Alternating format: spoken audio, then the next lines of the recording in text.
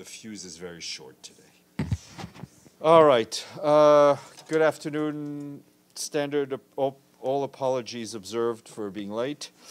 I'll start off with Gaza, and our colleagues from the Office of the Coordination of Humanitarian Affairs tell us that today the humanitarian coordinator for the occupied Palestinian territory, Mohanad Hadi, is in Gaza, where he began a two-day visit. In Gaza City, he visited an UNRWA school that is sheltering hundreds of families, most of whom are among those newly displaced from North Gaza Governorate. Mr. Hadi just briefed the Secretary General on his visit from Gaza and gave a very harrowing descriptions. He said the conditions at the Al Mamounia school are unbearable as families lack food, water, functioning toilets, and are crammed into very much overcrowded facilities. Mr. Hadi said that sewage at the school is running everywhere and waste is everywhere. This is not a place for humans to survive. It's beyond the imagination, he said. Later in the day, Mr. Hadi visited a waste collection point where our humanitarian partners are working to dispose of trash from communities to prevent health and environmental hazard. The humanitarian coordinator reiterated his call for an end to the war and the horror it has caused, and stressed there's an urgent need for an environment that enables aid operations in Gaza. Mr. Hadi also visited two temporary learning spaces that are supporting students with hearing loss as the children of Gaza go without schooling for a second straight year. The Al-Nazak and Aftuluma centers are providing educational facilities and psychological support to thousands of students traumatized by months of war. Our humanitarian partners note that 95% of the schools in Gaza have sustained some level of damage over the past year. And also a quick update for you on the ongoing polio vaccination campaign. You heard quite a bit about it from our colleague Rick yesterday. The operation continues today at 4 health facilities in northern Gaza and aims to reach about 90% of eligible students. Since Saturday, the World Health Organization, the UN Children's Fund, and UNRWA have reached more, and as well as with the local Ministry of Health, have reached more than 105,000 children in northern Gaza with a second dose of vaccines. And a worrying note from the West Bank, where OCHA colleagues tell us that operations carried out by Israeli forces in the northern governorate of Tubas and Jenin today involved lethal warlike tactics that seem to exceed law enforcement standards. This has included airstrikes and shoulder-fired explosive projectiles, resulting in fatalities. Armed clashes with Palestinians were also reported. OCHA is set to assess the damages in Tulkarm and its refugee camp, where Israeli forces have been operating since the morning. Widespread damage to water and sewage networks have been reported, and our teams will access areas as soon as the conditions allow. Moving north to Lebanon, we and our partners are mobilized and will continue to support the scores of men, women, and children impacted by the current crisis. Today, the World Health Organization, the Ministry of Public Health, inaugurated the new Trauma and Burn Management Unit at the Turkish Trauma and Emergency Hospital in Sidon. Yesterday, a humanitarian convoy successfully delivered 1 month of medical supplies, medicine, and hygiene kits to primary healthcare centers in Labwe in the Baalbek El Hermel area.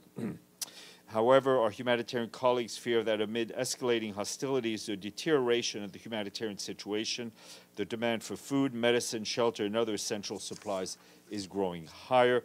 We urgently need funding to be able to sustain the response. Unfortunately, the humanitarian appeal that was launched in the beginning of October for $426 million is currently just 19% funded. That means that only $80 million has been received so far. We urge countries and others to pledge, and not only to pledge, but to turn pledges into cash as quickly as possible.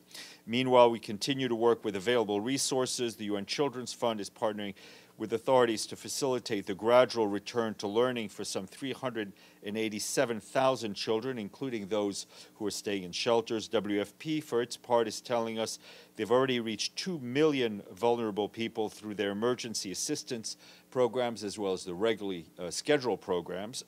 WFP is also providing food assistance to Lebanese and Syrian people fleeing across the border into Syria.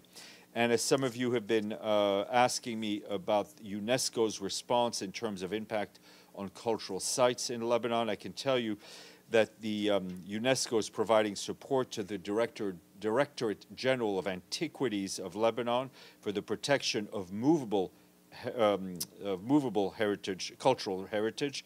This includes establishing an inventory of artifacts from Tyre, Sidon, and Baalbek, as well as transfer and proper storage of locations deemed more secure in Lebanon.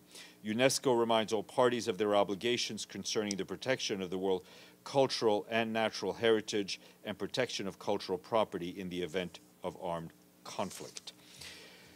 This morning, back here in the Security Council, our colleague Martha Pobey, the Assistant Secretary General for Africa, told Security Council members that the war in Sudan continues to have a profound impact on the security, economic, and humanitarian situation in both Sudan and South Sudan, including in the Abyei region. She underscored that the UN Interim Security Force in Abyei, otherwise known as UNISFA, remains focused on providing support and stability in Abyei.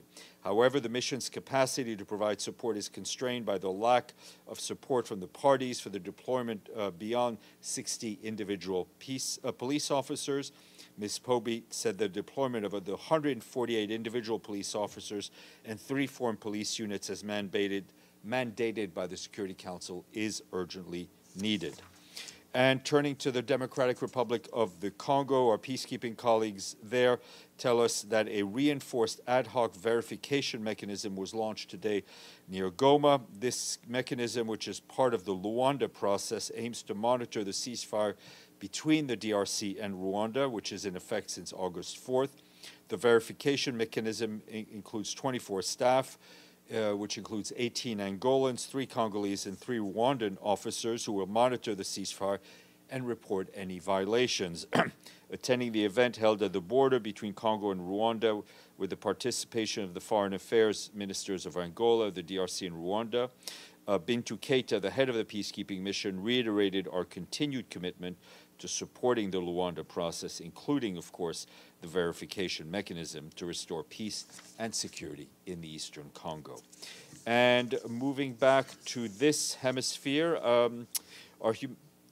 our humanitarian colleagues in Cuba tell us that following Tropical Storm Rafael, which is expected to make landfall in the west of Cuba as a Category 1 hurricane tomorrow, we are coordinating with Cuban authorities to prepare for the impact of the storm.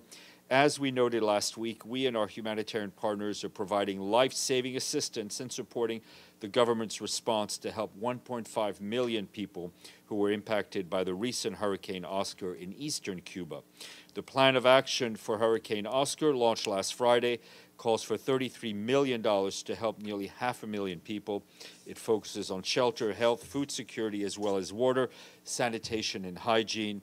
And earlier today, OCHA hosted a briefing to encourage member states to support the new plan.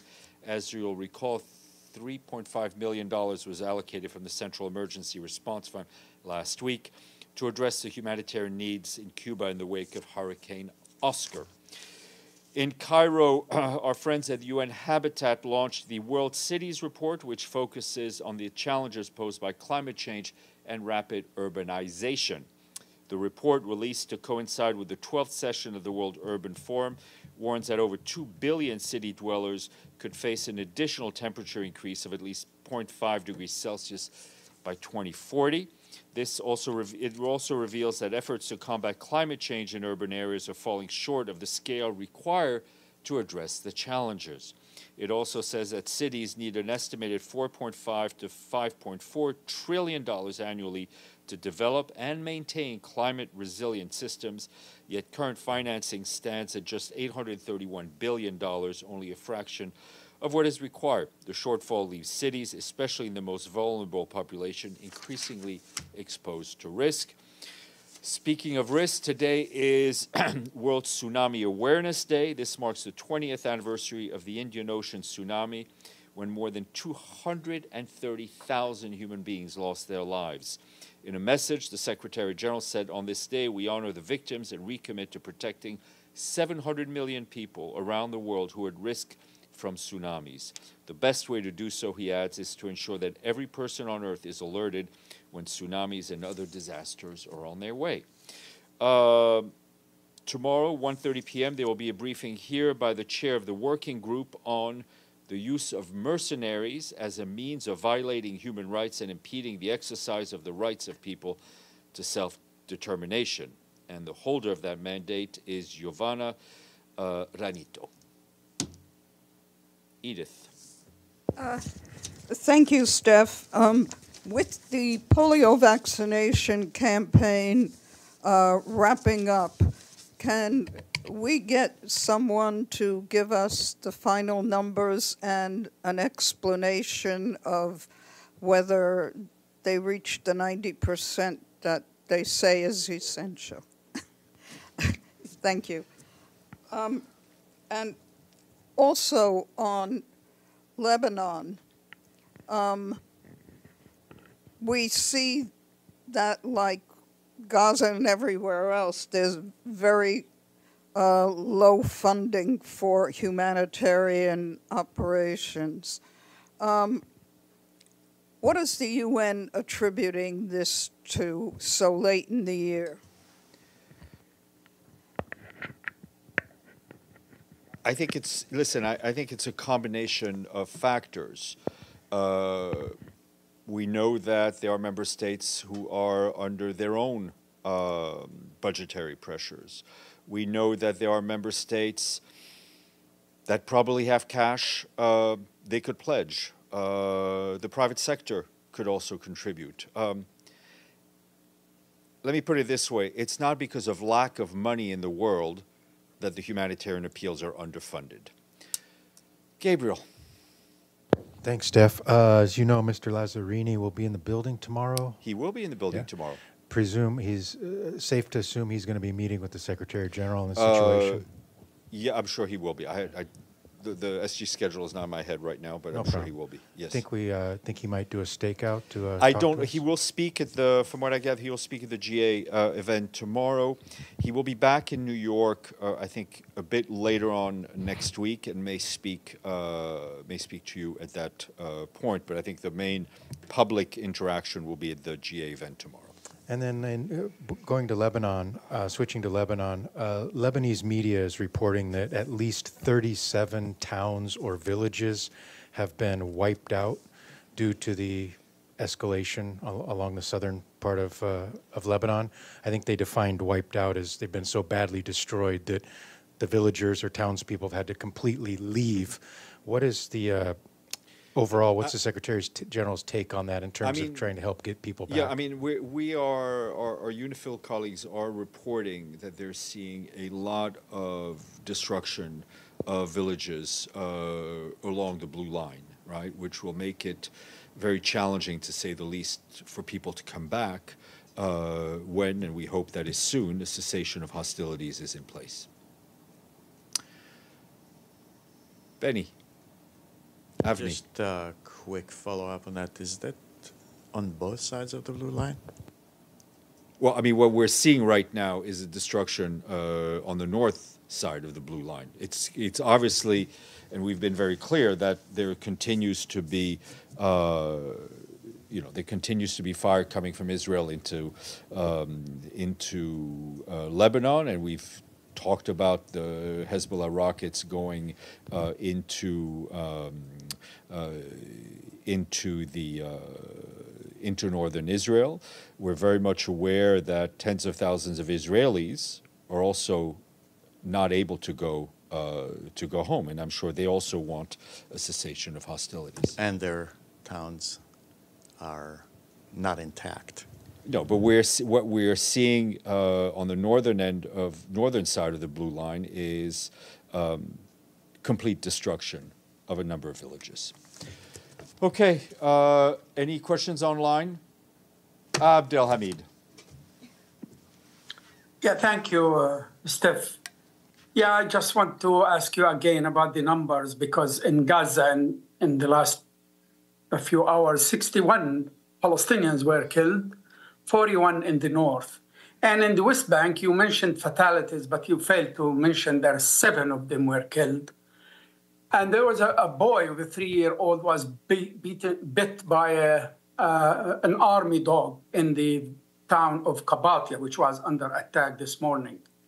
And I just want to ask you, the Palestinian fatalities are just, pass by them without mentioning the numbers. And again, I will ask why.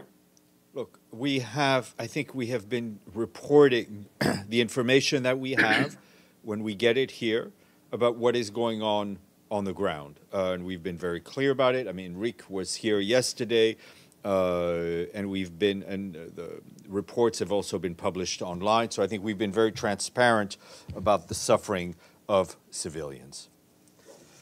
In South Lebanon, there is a video circulating, I think you saw it, with soldiers in a house had been destructed and playing the piano and saying a few things about the family of that house. Have you seen that video? I have not. Showing that I have moral not. I have not personally seen that video. Okay. Thank you. Thank you all. Sharon should be here already. Has she briefed you already? Oh, well, lucky you. All right. Hasta mañana.